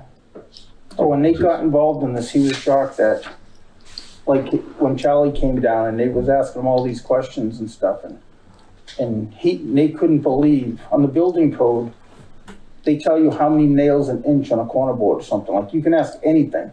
And if you ask them a question and there's no answer for it, it goes through the Ashburton Place, and they send out their decision to every building department in the state, so everybody knows now that question's answered. And he's like, and you guys are calling up about drinking wells, and nobody will give you even guidance. Forget give you his answer. They'll leave you guys out on your own. And it's really... It's a moving target at times, I think, because of, from administration to administration, and from, you know, housing crisis to housing crisis, or whatever's going on. And this is a difficult question, you know, like, I mean, like I said, there are dozens of different interpretations of where it is. Like I said, I gave one example where it's not an issue, and Niles is right, you know, that wouldn't apply in that area. But in this area, like I said, Clark Shores is unique and one of the most sensitive, and it's sensitive for another reason. One, because there's so many septics and there's so many private wells, but also, honestly, it's a lower income area. And this area, they don't test their water as often as other people do. And, you know, whereas other people say, okay, I'll just throw a $3,000 system, drinking water system on. A lot of people in Clark Shores don't do that because they don't have the money to do it. So it is one of the more vulnerable populations in all of Lakeville. And like I said, other people just drink bottled water. They don't care.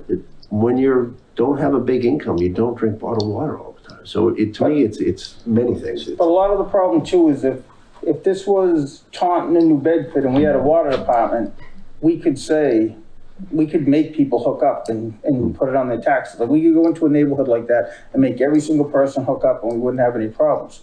But I mean, this whole water system went around us too. Then none of that came before us. They didn't ask us questions. They just went and approved that for private people to charge whatever they want for people down there. And now they haven't even done half of what they said they were going to do. And it's, DEP's part of the reason that it's in some areas it's worse than it was before. Because you get that thing. You can, if one house, I mean, on 10,000 square foot lots or 7,000, one house doesn't want to hook up and they still got a well there, that just killed the whole neighborhoods. Well, that's my question. I guess that's what I wanted to bring up next is, you know, moving forward, obviously we need to still get some more clarification, but if this one's not tied in the water, this guy's tied in the water, I'm tied in the water, the guy across the street's on a well, are we now considering that an issue? I know there's not a lot of these situations left, I get it, but there are still, I'm sure there's still some. You know, because that one guy has a well, does that ruin his buildability because he just doesn't want to? Exactly. That's the problem. Yeah. You know what I mean? That's a big problem moving forward. So it's, yeah, you know. and that's why cities can do that. Cities can go in and tell everybody you're hooking up. Yeah. Like it or not, you're hooking up to the water, and then all those headaches go away. But they can't, in the way that they did that. I mean, we tried putting input. We tried asking them to put stuff in their regs for when they were running that private water when we found out about it. We had some meetings and they didn't adopt any of it and we couldn't make them. There was nothing. They were supposed to still allow seasonal water shutoffs for the people who didn't want to pay all year long and have to do all that stuff to just turn on their shallow lines. They didn't incorporate anything we asked them to do, knowing that here we are a few years later. And where does it end? Back up right here. And we didn't cause it. We tried being proactive and giving solutions, and they just went right around us and made the mess a bigger headache than was existing. Because yeah, those houses, you know, there are communities that have seasonal restrictions on the houses, but because they had wells and stuff. Well, down there they never had to have them because they didn't have year-round water. So even though it was always seasonal since it was built, because they didn't have year-round water, right? So it was just, they were seasonal, because if you don't have portable water all year, then it's not a year-round house. But now they started running these lines down, and then, and these were all the things we brought up to DEP and to the association people when they were setting it up, and DEP permitted that, and they just went right around us. They really didn't incorporate, I don't think, a single thing we asked them to do on that. And, but now when there's a problem, right, we can't get an answer out of them, but you know, now they're gonna dump it back on us to tell us, well, you guys figure out how to fix our mess. So. So I guess I'll revert that question back to Ed. As far as your interpretation of it, I mean, like you said, if all houses around a property they're trying to do this on is tied in for, pick a number, 100 feet, 200 feet, 300 feet, does that make that one not the nitrogen sensitive area? Or do you feel it's just all of Clark Shores, no matter who's tied in where, would be? It wouldn't be all of Clark Shores, no, but like I said, given the location of this one, where it's at the top of Clark Shores and the effluent is going down through probably over 100 lots. I mean, there's over 300 lots in Clark Shores. And, you know, this is probably going to hit, maybe not 100, but like 60 or 70 of them. So you're going to hit a lot of wells. So it's just not one or two, you know, in a situation like that. If it's one or two, I mean, okay, the person throws on a nitrogen, throws on a filter on their system or something like that, and you can kind of monitor it in some way. But when it's this many, I mean, based on the location, since it's so high up on the hill and it's going down, it's going to affect so many, there's no way we can monitor all those, like I said, if there were just one or two, like I said. And like I said, it's really a case-by-case basis. In the other case, I said, okay, yeah, it's not a health risk. But I'll bet if you took the area of the whole community and divided it up by how many bedrooms there, I bet, forget 10,000 a bedroom, I bet there's only a couple of thousand a bedroom, if that. There's so many bedrooms and there's so much flow going into that one area. So then on that side, that makes Ed's point. Like there's acres of land that has 10 times nitrogen loading already happening into it. Why should we add any more? But on the flip side, if there's no law that says we can't let them do it, then like I'm saying, on this one, they might say, well, you guys don't have your own regs, so on this one, you just have to do it, and then we should consider making our own regs somewhat of Middleboroughs or something, so. Well, I mean, we're not actually approving it tonight, we're discussing it to whether it applies and goes to DEP. So you could just say, okay, let DEP decide and throw it to them, and they would just have to do a nitrogen aggregation plan and present it to DEP, and that way DEP can say, okay, you know, we think it's okay, or something like that, you know. Or basically, you know, whatever, you can get 2 bedrooms if you throw in a fast system, whatever, but you would leave that up to DEP rather than us, you know, because that's the normal process you would go through. We would come through us, we would give approval, and then you would go to DEP for approval as well, so. I want to open up and see if anyone else wants to speak to it. So one neighbor. My name's Anthony Silva, I live at 5 Zayler Street. You guys got a unique position here because in 1987, I owned 2 Barberry Street. When I put the well in across the street, we broke up with my fiance. The well was never even inspected. I signed a paper that those lots wouldn't be divided when I converted it into year-round residency. What people do in Clark Shores is they buy small pieces of property, they come for variances, they put houses in, they make the money and they run. Oh, yeah.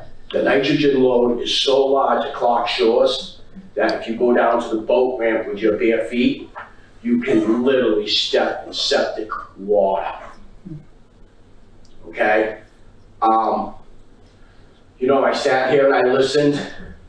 One of the things about the outside toilet that you approved, which is nice and fine, how many people from Clark Shores do you think will visit that twice a day? I can name names, but I'm not going.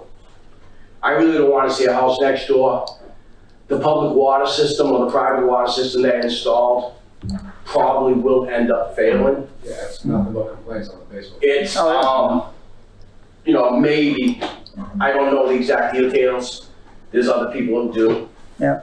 I don't want to see nothing there. I picked that house and I moved in there Tina Melanson, my landlord. It's one of the few houses with a buffer beside me. It's one of the few lots without abandoned cars and vehicles. I know you gentlemen are from the Board of Health, so I know you know about Clark Shore Nation. Today, as we speak, dumpsters arrived on Violet Street. There's work being done. Kitzel's old house has been worked on for 20 years. There's no plumbing, no toilet, no water. My neighbor Kenny's lived in there now for 10 years. There's literally no water and literally not a porcelain toilet or bowl. It's really out of control, and sometimes I expected the town to do something for the neighborhood. I think some people in the neighborhood feel that the neighborhood's the way it is because of the town's willingness not to straighten it out. If you were to force people to do their water tests once a year like they're supposed to, you would find that 80% of the wells fail. All right, so a lot of what you're saying, I mean, yeah, we know the history of what's going on down there, but you know, we're all limited to a degree. We can't go in there and force people to do things that on their own land, right? You can't make someone want to test the water if they don't want to. It's their well, it's their choice not to test it. You know, I'm 57 years old. This is the first time I've ever came to a town meeting. It may be because I'm an abutting neighbor now. Other than something for myself, when in 1987, I went through quite a bit. I think I bought 3 lots there in order to convert 2 Bayberry into a year-round residency. Tina and Steve never bought the adjoining lots, which they could have years ago for $4,000, $5,000, $7,000, because everybody was under Susan that they were nothing but a tax debt that nothing could be done with them. And now in the year 2022, somebody wants to put a 3-bedroom house on a lot that's how big? 10,000. Yeah. 10,000 feet. Well, you gentlemen couldn't even get. We have 3-bedroom houses in the shores that are occupied by 2 or 3 people per bedroom. So that's kind of what I'm getting at too, though, is you're not telling us anything we don't already know. Like two of us grew up in town, so we know the history. No, I understand you. My name's Ken. I'm the homeowner next door to 7 Azalea at 11 Azalea, right? I'm directly on the other side. And that lot that they're trying to build on right now is 2 blocks. We don't get, as you know, if you guys are year-round lifetime residents, Clark Shore said that we don't have a storm drainage system. I'm a drain guy. I know storm, I know drain. I work for Bay State. I've been around. We don't have a drainage system. 4 streets, 2 blocks. I don't know how many houses are on those 2 blocks right there. All drain right into that lot. They go all downhill at that point. So if you put something in and you start building up, you're going to put all the other houses underwater right around it, right?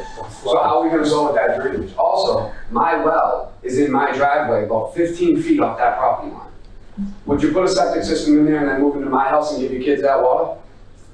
Because I'm a single father, and that was my only option in the year 2021, when everybody was making all that money in real estate. It was the only $300,000 house I could find to put my kids in.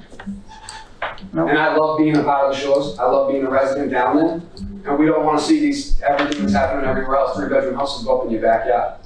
You know, you don't want to see that. And like I said, go take a ride over there and look at that lot. If you stand in that lot and you look in all directions, the street's draining at you every direction. Stand there in the storm and watch that place turn into a swamp. And I put 8 dump trucks of dirt in my backyard to deter the water from flooding out my side. And I'm up the hill from that lot. So I can only imagine if I don't have the money to keep up with a contractor just filling the lot up to make sure that the water's not on his lot and it goes to mine. I don't have the money to keep up with that. Like I said, I'm a single guy, and I got 2 kids that live with me. And I just don't have the money to keep up with a contractor building a house and burying me underwater. And I 100%, I hope I came across that way, agree with you guys. And, absolutely. And part of my frustration is that when you were told nobody could ever build there, they couldn't because there was no water. When DEP let them put those wells in and that mess of a water supply they made, that changed the rules. And if you go back and listen to the meetings, I was on the board when that was going on, and I said, meeting after meeting after meeting, this is exactly what's going to start happening. You put water in there, now you don't have to have the setbacks, and now people are going to try to start doing more and more down there. And I brought that guy Charlie Kanicki down and drove him around there, And there's these quick hits and people, some of the houses I see online, people are going down there now when they got water and they're throwing a coat of paint on them and they're putting new wall plates and calling them renovated and selling them to people that have no idea what they're buying. And it's, yeah, and the stuff that's going on, and it's, you know, like I said, I mean, if you guys know the area that Louis did, I don't know if you're for or against that, but that came out to be a nice little neighborhood. And if people do that, I'm all for it. But just now starting to take every little tiny lot down there. You can't put a house, like the footprint of a person and another set of cars, plowing in the winter, etc. Oh, yeah. The footprint of a 3-bedroom. Yeah. I imagine you get a 3-bedroom and you're gonna have somebody with 4 to 5 kids in there. It's not gonna be one kid per, Oh, yeah. you know what I mean? It's gonna be a six-person family. Oh, yeah. Especially with inflation in our economy right now. It's not like a single guy buying that house back in his boat. So this is also just a discussion too. There's nothing, there's no vote tonight. And I just don't want to get too far off topic. And we'll let one more person speak too. I've lived on Violet Street for 35 years. I have a well within probably 125 feet of this lot, straight across the way. I don't want my well to be poisoned. I don't want to have to hook up to the water system at $160 a month. Yeah. That's what it is now, because I own the lot next to that in 5 Azalea, and I pay for the water there, and it's $160 a month now. And it's doomed to fail. When that does fail, the only place I have to drill a well is right on the corner of my lot next to that. Because I have 15,000, 16,000 square feet, but because of the septic systems, that is the only place I will be able to drill a well. You know, and the charge is all the same amount. You could use 10 gallons a year and stay there for a month, you could use 1,000 every month. Right. And nobody will look up to it. They won't put meters on them, they won't do anything like that. It is a private well community, even Crossroads Water. All the wellheads down there are all privately owned. Nobody regulates them. Nobody. So it is destined to fail because nobody's hooking up to it because of the price. And, I don't know if it'll be tomorrow or a year from now, but I object because in the lot size, I thought there was like a 1.6, minimum acreage for any new building in the town. And when it's 10,000 square feet, it's really a very small lot, and everything drains into there. You go down there, you can see where the canal is, cuts right through the middle of the lot, and like Kenny said, everything drains that way. If you go and look, you can see. Yeah, literally and my house has a cellar, a basement, a full basement next to it. It's one of the ones up there that actually has a full basement. And all the water that goes to his lot is going to be in my basement when they build that lot up. Yeah, so I am concerned about the size of the lot, my well being poisoned, the loading thing, and it's going to open a can of worms in that neighborhood like you've never seen, Mr. Cooper. I agree. I mean, because I own 2 of those lots myself. Can I just say one more thing about this? Since the cottages started to go year round, that's when the whole can of worms really opened. This has been going on for 50, 60 years. I see them in their cars in the winter because they're freezing, because nobody pulls building permits. And they're in their houses and they're so cold they can't get warm. They're sitting in the cars in my neighborhood with their kids to stay warm. And in the summer they're roasted because they don't do anything to cold any of these houses when they turn them and burn them. There's 2 of them going down on my street right now on Violet Street. There's two contractors there doing the turn and burn, not a building permit to be seen.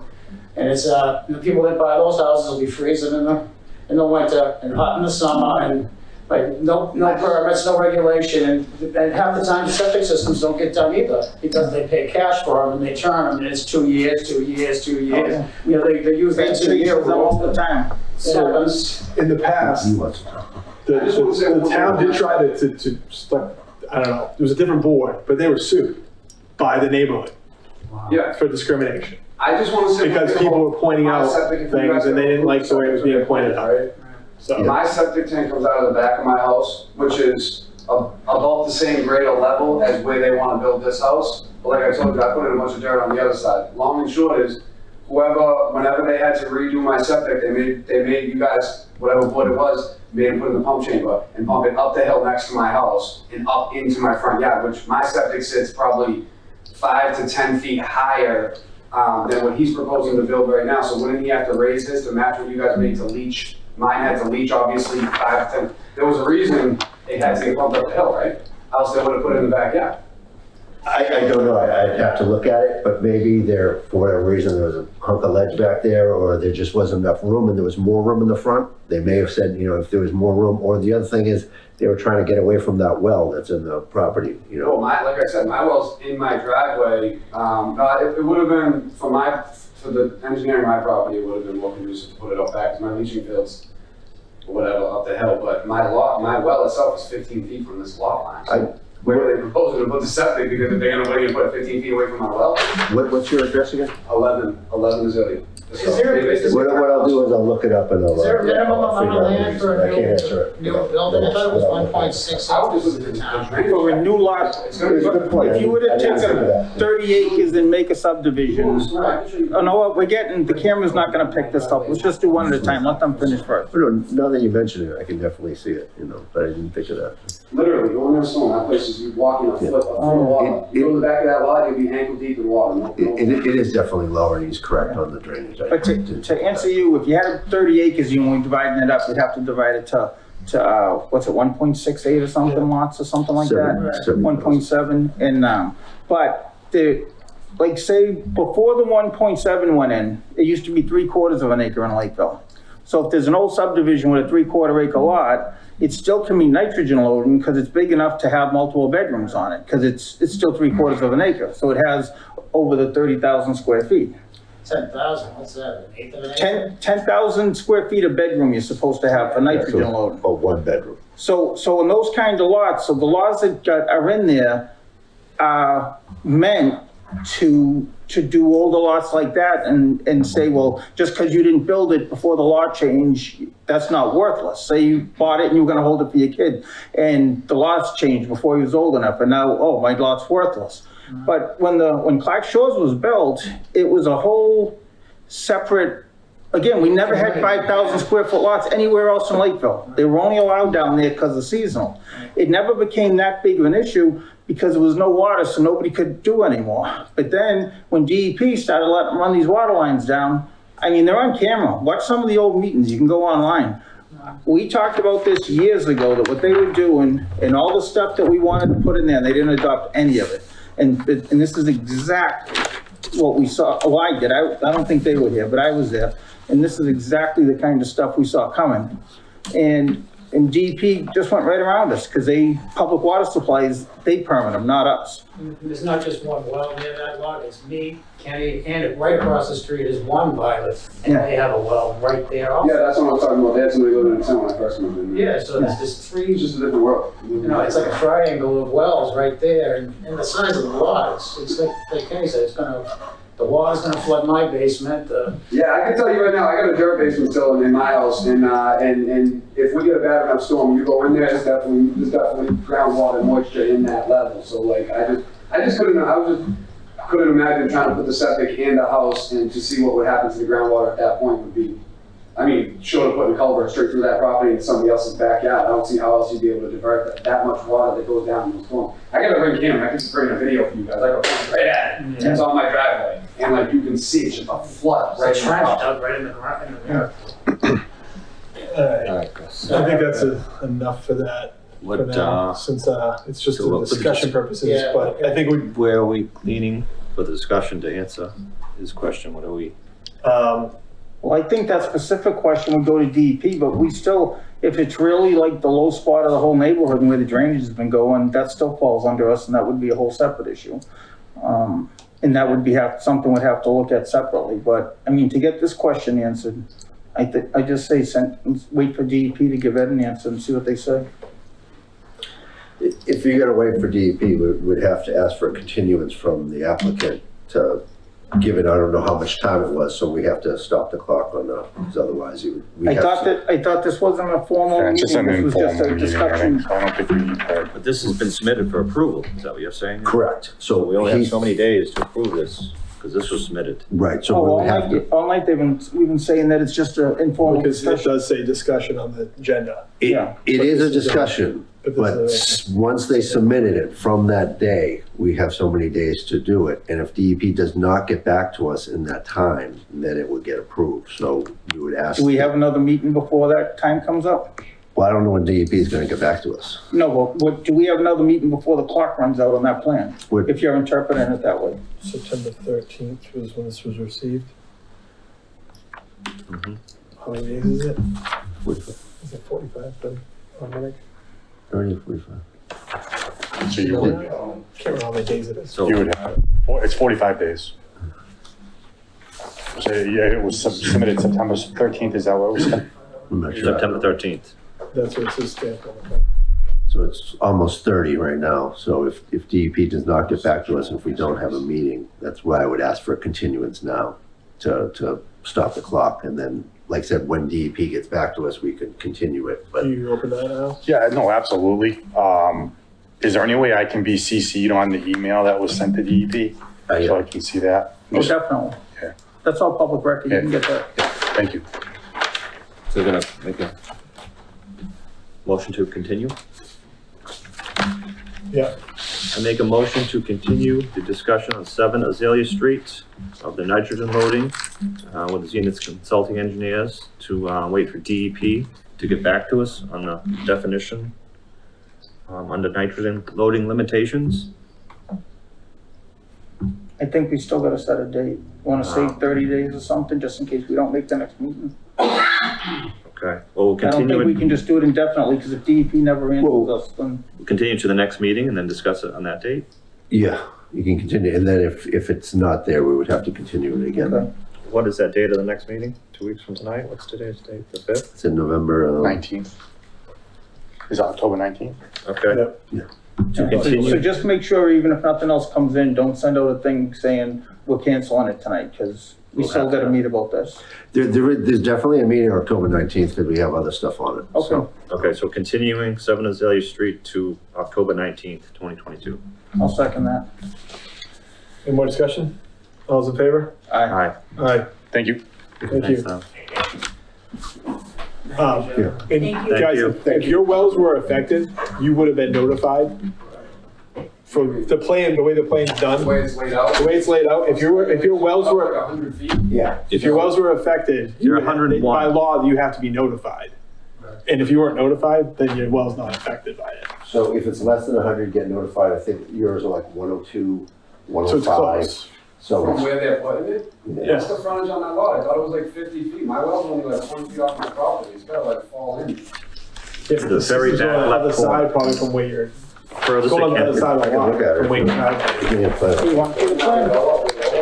Yeah, well, on the other side, yeah. I mean, listen, we The don't. lot's 100 feet wide. It's 100 by 103 feet. I'll come back to the. It's just, you can't worm this all open and it's. Oh. Yeah, you're right here. I have, watch the old meetings. I'm So this is your 100% with you radius. guys. So Oh, you Mr. are Melanson owns 2 buildable lots 100.5. up there that are 10,000 feet each. yeah. Jimmy, up on the corner, owns a couple lots that are a little over 6,000 feet. Like I said, You let them build look at there, that street, look at that street. look at and this street, Jimmy's look at gonna this wanna street. build. It's all just pouring Oh, yeah. into it. Steve's gonna build 2 houses and leave. This is the other guy here, that's the radius, but yours is But you could though.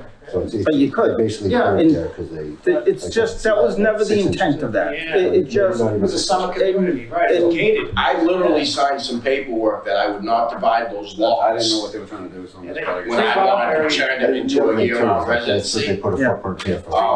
You know, I don't know the exact dates, 1987, 88. Yeah, so that's the other thing. So I don't understand. Getting approved that I'm not showing How up. I even dream of giving this guy To permission get the plans for the house. for 3-bedroom house. Well, you probably at the time needed to put a well in or something, right? Yeah, exactly. And so they made you to combine them to have a well so you'd have for your density. I'm sure is what happened there. Is why they said you couldn't divide them. But if you had never done that and just waited till now, in theory, So it's 40 in the front, That- 20 in the They're gonna back. build the house right over. There's not a On camera. variance. People just saw that. back in the old days when I wasn't on camera, I could tell you what it was. The water department is bankrupt. The only thing is the question is the nitrogen loading. Who knows what's gonna happen to it? Drainage. Oh, yeah. I'm telling you right now, that whole People lot is are underwater Three at most Barbary times. separated that lot from their But deed. it's, Yeah. is it Just to their sell fault or the it's two other together, people you causing know? that problem? I don't think that would be. It's a road, right? No, it's the grade, it's the grade. We don't have, storm. Yeah, it's not. Been there for 35 years. Yeah, it's graded that And way. I- Like literally, like I'm up a hill and they start going uphill once you go the other way. Just the water's another issue, like the gentleman said, you know what I mean? It's, thank you for your time. I agree with you. It's just, the neighborhood's changed so much in 35 years, it's like every house is still occupied. There's still houses, 8 people. We still have other things on the agenda we need to get to. Yeah, we're still continuing, we're still on TV. All right. Good night, everybody. Thanks. Thank you, guys. Thank you, gentlemen. Thank you. Thank you. You're welcome. Oh, Chris. All right, next on the agenda is betterment loan approval for, review and approval for 7 Charbonneau Ave. Hey, pull up those old meetings someday and email the video link to DEP when I said this is exactly what was gonna happen down the road. If they let them put those wells in. Ed, did we all set with the 7 Charbonneau Ave? Yeah, 7 Charbonneau, it's the betterment, everything's here, everything's in order. I'm good. Bob? Yeah, I'm fine with it. Make a motion to approve the betterment loan approval for 7 Charbonneau Ave in the amount of $29,547.60. I'll second that. Any discussion? All's in favor? Aye. Aye. I lost my agenda and all. Is that the one to sign in that one? You have the signature? Next on the agenda is approve Board of Health meeting minutes for August 3rd, 2022. I'm good with them. I'm good too. Bob? I'll make a motion, we approve the meetings, minute meetings from August 3rd, 2022. That's type. Second? Any discussion? All's in favor? Aye. Aye. Next on the agenda is continue discussion on 43 Main Street. Do we have anything new there, Ed? We do not have anything new, and do you want to keep this on the agenda for every meeting, or should we just bring it up if something happens? Is there anything, I haven't heard anything recently. I mean, besides, there was a lawyer hired, but then I heard they appealed too, so I don't know, should we continue this or? Yeah, I don't know what's happening either. I mean, drop it for now and wait for something to come up? Yeah, I mean, there's nothing before us for it. Yeah, so. So I guess Did we we could hear just. anything more from DEP about the? No, I don't know what's happening. Nothing. I don't know, Derek, you asked about this too, so has your questions been answered? No. You asked some questions, yeah. You did ask some question on the solid waste, and I did not follow up on that, sorry. If the wells have been getting tested, if they inspected the property since the cleanup thing, when the permit expired for the cleanup thing, when it was issued. We don't have access to the monitoring the wells, Right. so there's nothing we can do there. I mean, it's totally in DEP's hands. So I can check up on the solid waste part of it. I just forgot, sorry. Well, yeah, and anything you hear back as far as, anything, give us an answer, I mean, forward it to us, so that we have. Yeah, we that can just too. put it on the agenda, so if we hear Yeah. something, so we have to keep it on, I'm for that. Yeah. So, Yeah, actually, that's even better. Okay. because you'll know if you get something, and then you can If you get a say, reply, put it on the agenda. Yeah, We need to as put long as this I get on. it 2 days before, it'll be on the agenda. okay, Okay. I'll do that. Next, the agenda is discussion regarding proposed open space residential development. You guys got anything new on that? No, and I hear it's going forward on town meeting, and I haven't heard boo about it since the night we had the meeting. So, last selectmen's meeting, I don't know if you guys watched it. I didn't watch the meeting, but I did read the agenda, and there was discussion about potential warrant items, and I didn't see that. I don't think I saw that on there. I did see the land off of Holland Road in Freetown and between 140 and all that. This trying to change zoning to industrial for part of that. So I don't know if that's tied to this too. But I was gonna mention that to you guys too, that they were talking about warrant stuff. I haven't seen an email yet about warrant review before they vote, so. We at least have Ed look into it again and send an email over to. For the open space? To see where they stand, Yeah. if they're going forward, if they're. From my understanding, where they stand was they were supposed to send us revisions based on our Yeah, comments. that's how that night we left it, and then Yeah, I've never heard nothing. I got nothing, so I can send them an email saying, okay, have you made any changes? If you haven't made any changes, you know. And actually, can you find out what is going on the warrant and send it to us? Yeah, sure. If they have a decision yet on what they're putting on and what they're not gonna put on? So that was just a discussion, right, about the warrant articles. Usually when the last couple meetings, when it's ready and they're gonna vote to say this is the warrant, they'll send out an email to all the groups and says, hey, we're having a meeting to review the warrant. Right. You're invited, type thing. And then with it, they send the warrant out. This is what we're looking at. Yeah. But like I've said more than once, that if there's stuff on there that pertains to us, like when they did that other thing, Right. you know, we shouldn't have to tune into a meeting to find out what's going on. It'd be nice to somebody to keep us in the loop ahead of time. So if Ed can do that for us, just so we can look at it ahead of time, and if there's anything we think pertains to us, reach out to the people directly, so we're not having a 4-hour discussion the night of the warrant review, so we can have conversations ahead of that. That is probably the better way to do that. Yeah, so I guess my recommendation would be to send them and ask if that is going forward, if they're still going forward with that. Yes, And have there been any changes to it? Has there been any changes? We haven't been notified of anything. Right. So we'll probably keep that off next meeting then? Yeah. Because hopefully we'll have some answers. Okay. And so I'll make a motion, we continue that to our next meeting. I don't think it's just on there. Oh, it's for discussion. It's for discussion, so it's just, we're gonna keep it on. We're not gonna take that one off. Okay. Right here it said. All right, yeah, so next on the agenda is the discussion. Board of Health agent pending items. I do not have any. And then COVID-19 in West Nile and. COVID-19 cases are starting to tick up some. It's just that time of year, it gets colder, people get inside. It really starts to spike usually after the holidays and the get-togethers, the Halloweens and Thanksgiving and stuff, but. Well, the schools had a ton of it. I was here and there was like 100 and something kids a day out for a while. It went to the schools like wildfire. Yeah, no, and we were kind of expecting that, and that's part of why it's increased is because of the schools, but, you know, like I said, it is increasing, but, it's tough to measure it now, because not many people are getting tested. Yeah, nobody goes and most gets of it's at-home testing. And we do have at-home tests if any Lakeville residents need them. Just, you can come to the Board of Health, they also have them at the library, they have them at the COA. Usually just go in, there'll be a table there or something. And the Board of Health is just on a table, you know, we have to come to a window, we can just pick them up on the table. But yeah, so they are increasing, and They get the specific shots now. They get the variant specific ones. I got mine Friday. 7 times the charm, I hope. What's that? The new bivalent one? Correct, it's supposed to be specific to Omicron, so in the BA5 or BA4 or something or something. It'll help you prevent you from getting it rather than just keeping you out of hospital. Yeah. The older doses just basically kept you out of hospital.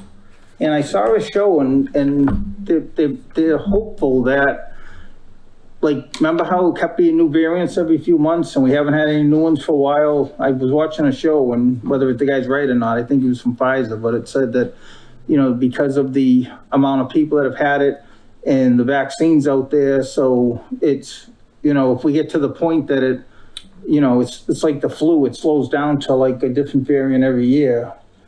I think that's what they're hoping the best case scenario is now going forward, that, you know, that it doesn't change 4 times a year and you got to keep getting new shots all the time, so, which would be fine. I just don't recommend getting the new shot and your flu shot at the same time. Sounded like a good idea, but. Because they are doing them, correct? Yeah, it turned out not to be for me anyway. Wasn't a good idea either, so. But it is good to get your flu shot because this is expected to be a bad flu year, so it is. It's a good point to try. Maybe not at the same time, but definitely. Yeah, not at the same time, I don't think, but. West Nile, there's been 5 cases of West Nile human cases, both in Suffolk and Middlesex County. There have been some mosquitoes tested in this area, but no human cases in this area. And at this point, we're probably gonna freeze within the next couple weeks, so we're in pretty good shape. No cases of triple E. Nice. Okay. Anything new, old, or announcements? I'm good. Motion to adjourn? Second. All those in favor? Aye. Aye.